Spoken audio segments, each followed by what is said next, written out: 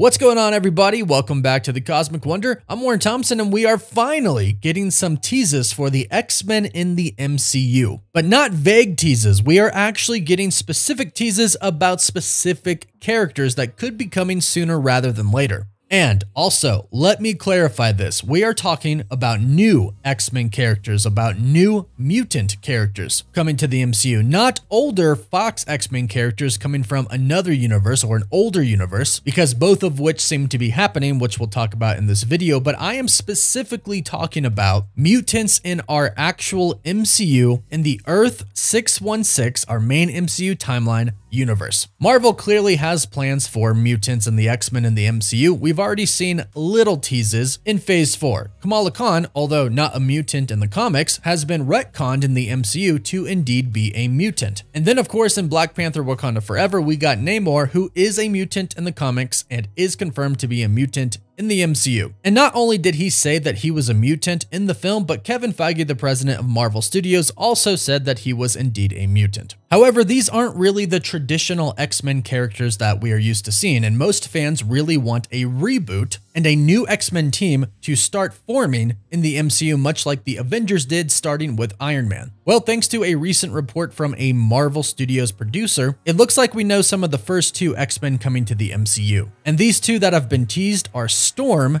and Bishop. Two really great characters that I'm really looking forward to seeing in the MCU. And it does kind of look like Storm might be making her debut in Black Panther 3. Now, those of you who know Storm's relationship with Black Panther know that this is really exciting. It is a tiny bit tricky based off of what has happened in Wakanda Forever and the unfortunate passing of Chadwick Boseman. However, the story I think we're about to get in Black Panther 3 should be pretty dang amazing. So let's dive into this report from producer Nate Moore. So producer Nate Moore for Marvel Studios has been a producer for Captain America the Winter Soldier, Captain America Civil War, the Falcon and the Winter Soldier series, the Eternals, Black Panther Wakanda Forever, and will be a producer for the new Captain America movie coming, New World Order. So doing an interview with Deadline about Black Panther Wakanda Forever, and when asked about what other black superheroes Nate Moore would like to bring to the MCU, he said, and I quote, "There's no secret, the X-Men are coming home. If you talk Storm and Bishop, they're two of the great characters in that franchise." And when asked about when we could expect them, he said, "We're early days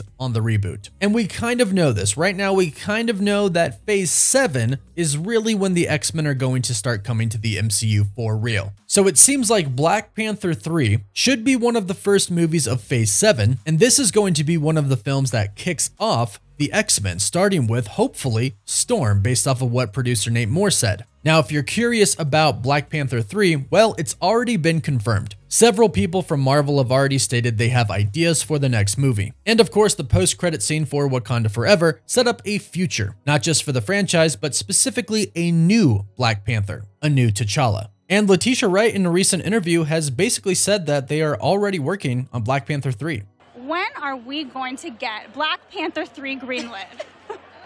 I think it's already in the works. You know, we just had a terrific 2 years of bringing it out and just everybody just coming together to support it. We need a little bit of a break. We need to regroup, and Ryan needs to get back, into the lab. So it's going to take a while, but really excited for you guys to see that.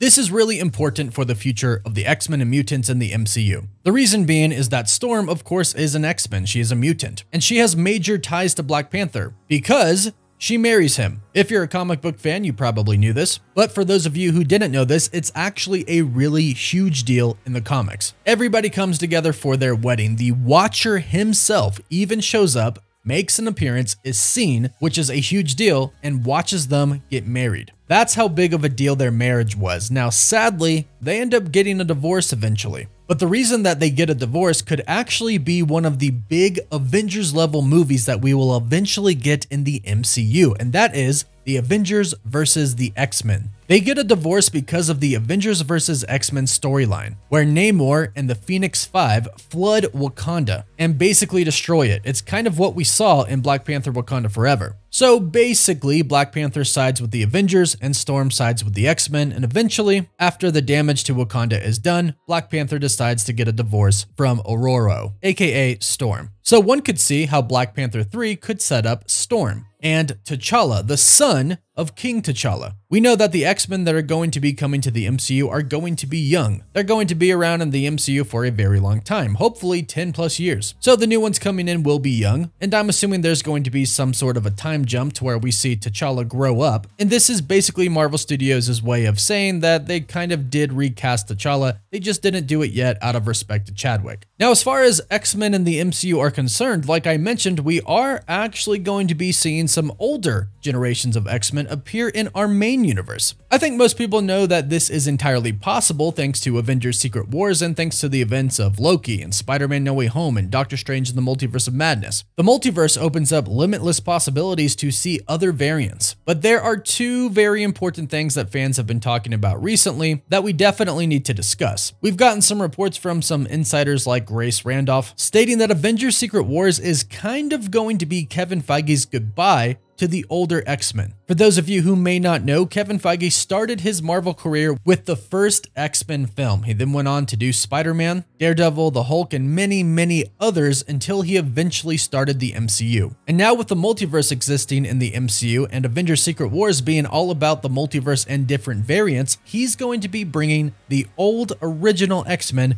to the MCU in our main universe. And here they're going to fight alongside our team, our new Avengers team, our new Fantastic Four, and all of the other heroes that are going to be fighting against Kang and probably a lot of different Kang variants as well. This is important to note because before this, we probably aren't going to get too many new X-Men characters introduced. We'll probably get some teases of some new characters, much like they did with Miss Marvel calling her a mutant, and the same for Namor. We'll probably get a few of those along the way. Then Kevin Feige will say goodbye to the original X-Men and Secret Wars, getting those characters into the MCU, which many of those actors say that they wish they got a chance to be a part of the MCU, because remember, it didn't exist all the way back in 2000. The connected cinematic universe wasn't a thing, so now they get their wish fulfilled. They get to be a part of it, say goodbye, but then Marvel basically gets to kind of start over a little bit with the universe and start fresh with a new group of superheroes, the X-Men, and our new Fantastic Four team. So Phase 7 is really going to be the phase of mutants. The Avengers might take the backseat for just a little bit. Of course, they're not going to go away. It still is the MCU. It's still a connected cinematic universe. You can't just say they're gone. But I do believe the focus is going to shift to the X-Men and to the Fantastic Four, which would be a very fresh thing for the MCU to do. And clearly, based off of what Nate Morris said, the X-Men are in their early days of development over at Marvel Studios right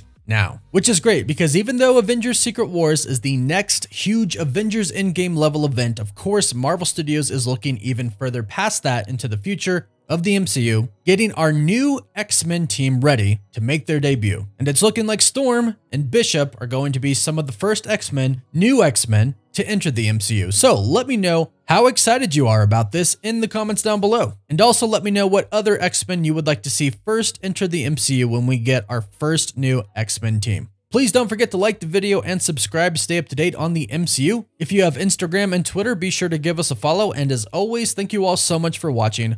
Woof woof.